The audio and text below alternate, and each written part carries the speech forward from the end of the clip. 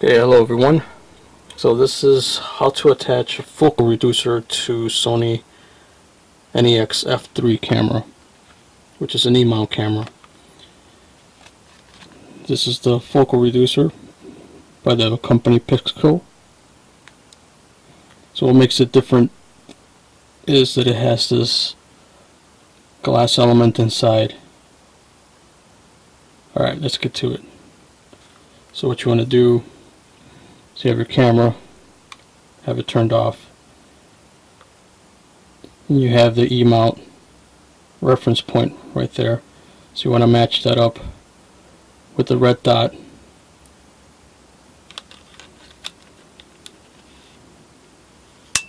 and then that's now in place.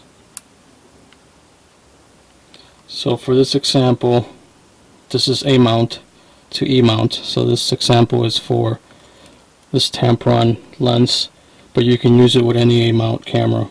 So now that you have the adapter on there, you simply line up this dot on your lens and the dot on the focal reducer, and you turn it until it clicks. Okay, so there you have it. Now if you want to release it, on this reducer you have this little lever, so you pull that out, it comes right off. Alright, so just a brief description. If you're already searching this out, you might already know what the focal reducer is, but for those who don't know, I'll explain it. Okay, so here's a regular adapter. This is a mount adapter. So the difference is that a regular adapter has no element. As you can see, it just goes clear through. It basically just lets you attach a mount, the lens, right to the camera with no element in the middle whatsoever. I'll just demonstrate this. So it goes on there, but there's no glass element at all, and you'll put it on there just like you would the other one. So the difference with the focal reducer,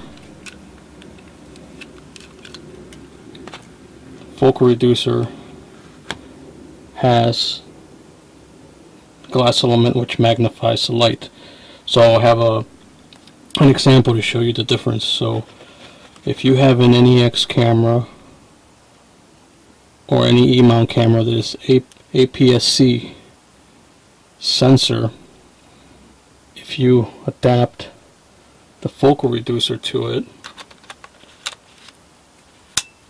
it basically magnifies the light, so you're getting the equivalent of a full frame. And that's what the glass element does. So we show you the examples how APS crop sensor looks like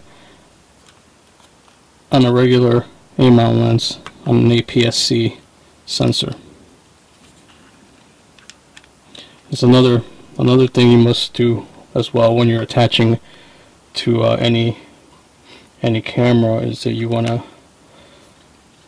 go into the menu, and this goes for any kind of lens attachment that you're gonna make that it doesn't connect with the camera. What you want to do is you want to go into the setup menu in order for the lens to work.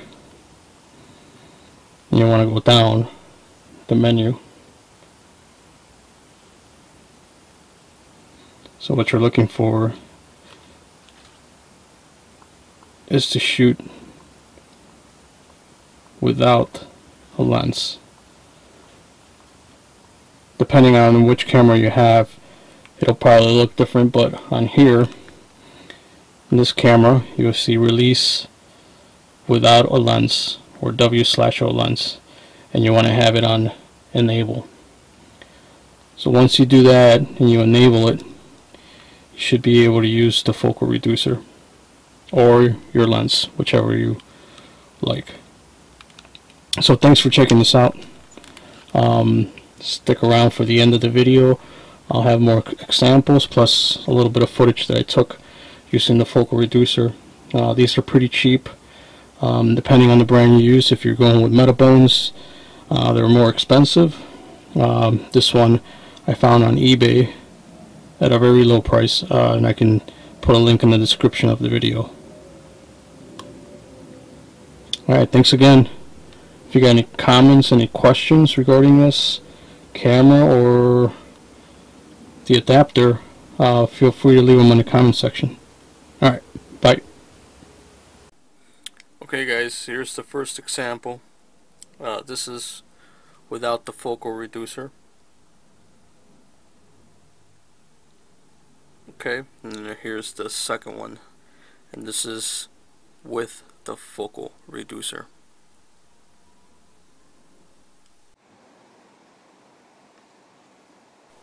And finally, I'm going to leave you with this short clip. This is shot outdoors. This is with the Tamron 300mm zoom lens. I hope you guys liked the video. Leave me your comments. If you got any questions, feel free to ask me. Alright, thanks.